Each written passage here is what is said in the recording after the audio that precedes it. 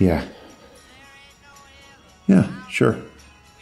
And I'll be there in about 15. Ladies and gentlemen, boys and girls, quando você fala que você vai estar em algum lugar em tantos minutos, você não precisa falar os minutos, você fala I'll be there in 15, in 20, in 5. Como diria Snow White. Quer dizer, a rainha lá da Evil Witch. Mirror, mirror on the wall. Who's the best looking of them all?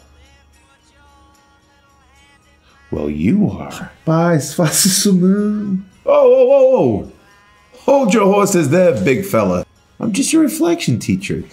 Todo mundo tá perguntando há mais de uma semana sobre ain't, e você não responde, eu vou responder por você. Gente, é o seguinte. Aproveitando que o teacher Matias está aí, hipnotizado por mim. Ain't é uma forma coloquial de falar não, de negar inglês, tá? Ele não segue nenhuma regra nem nada. Ela não é americana. She ain't American. Ele não é um professor. He ain't a teacher. They ain't got money. Eles não têm dinheiro. They ain't got money. Então pode ser don't, am not, doesn't, tudo isso.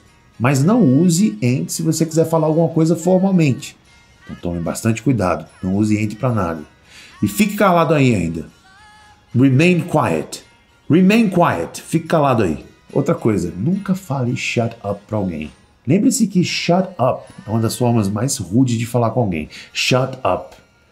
Be quiet é um pouco mais calmo, mas ainda assim é pesado. Se você estiver entre amigos, tudo bem. Shut up. Keep quiet. Don't say anything. Rock on.